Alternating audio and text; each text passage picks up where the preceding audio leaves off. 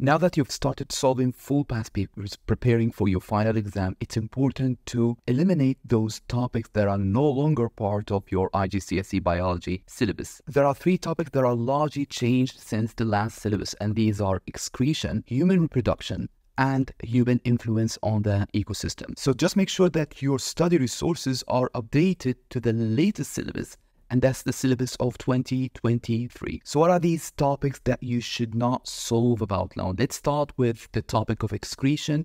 Ignore any question related to kidney dialysis and the kidney transplants. Regarding the topic of drugs, ignore all questions related to nicotine, heroin, or alcohol. These topics have been completely eliminated, and the only part of drug now that you still have is the one related to the use of antibiotics. Regarding the topic of human reproduction, you should eliminate all the things related to labor or giving birth, birth control, breastfeeding, and steroids, antenatal care. So all of these topics have been eliminated, in addition to the effect of HIV on the immune system. Regarding the topic of transport in humans, ignore all the things related to the lymphatic system, malaria, and treatment of cardiovascular disease such as the coronary bypass and angioplasty. Regarding the topic of human nutrition, you should ignore questions related to tooth decay, the deficiency diseases such as kwashiorkor and marasmus. Finally, the topic of ecology has 3 things that have been eliminated. The first is related to acid rain,